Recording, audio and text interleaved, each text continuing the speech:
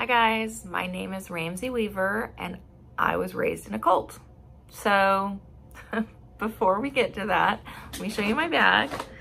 This is my grab bag. It is from TJ Maxx because I love a good deal. Obviously enough to drag around one of their bags. So it's really big. I'm gonna set it down right at my feet. Back to my cult. I was raised in Utah and I was raised Mormon.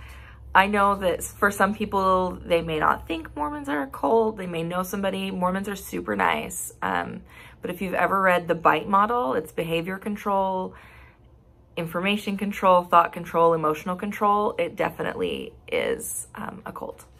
So this is what I grew up studying. This is, they call it a quad. It's the Holy Bible, the Book of Mormon, Doctrine and Covenants, and the Pearl of Great Price. So while most Christian religions just study the Bible, this is what Mormons study.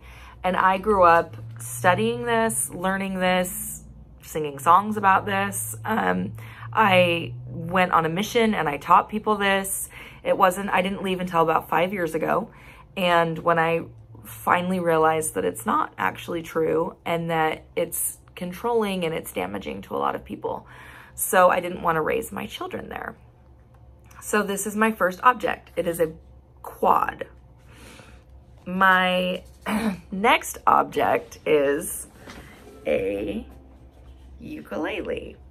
After I left Mormonism, I really had an awakening of, you know, what is it that I want to do? What do I want to learn about? What do I want to do? I was always I was taught what to do and told what to do, that I needed to just be a mother and I needed to have lots of babies and I needed to raise them in the church.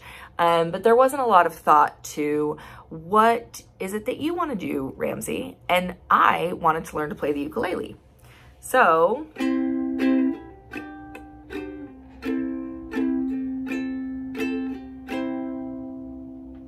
I taught myself how to play the ukulele.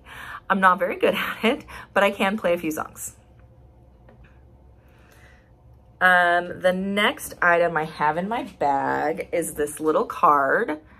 It's from a place called Essential Imaging. This is something that's going on in my life right now. I have been really, really sick since Christmas and I have fluid in my ears that won't drain out. So I kind of am deaf in my left ear right now. It feels like I'm underwater, but I had to go to Essential Imaging and get a CT scan. And it was my first time getting a CT scan. It's something just personal to me and that's going on in my life that now you guys know. And if anyone's curious about my results, I should find out next week. Next up in my bag is this little toy. I don't know what it does. I've stepped on it numerous times. It belongs to one of my children. This little toy represents the fact that I've got 3 boys. They're 12, 9, and 7, and my house is very chaotic because of that. But this little toy just kind of reminds me of my boys because they're all over my house, and I don't know what it does, just like I don't know what most of their toys do, but I know they love it, and so I just toss it back in the room. My final object is my future. It's this little book of quotes by RBG, Ruth Bader Ginsburg, because she's super inspirational to me. Having been raised in a situation where I was always taught what to do, what to feel, all of those things, looking at her, she really saw what she wanted and she went after it, and she just is someone that I can look up to and realize that no matter what my dreams are, I can accomplish them, which is why I'm going back to school. My dream is to finish my degree. I'm 39. It doesn't seem like it's, you know, something that someone would do at this age, but it's important to me to get a degree and it's important to me to find a career, and she is someone that I can definitely look up to as an inspiration. So now you know kind of a little bit of what it was like to be raised in a cult and how I've transformed my life since.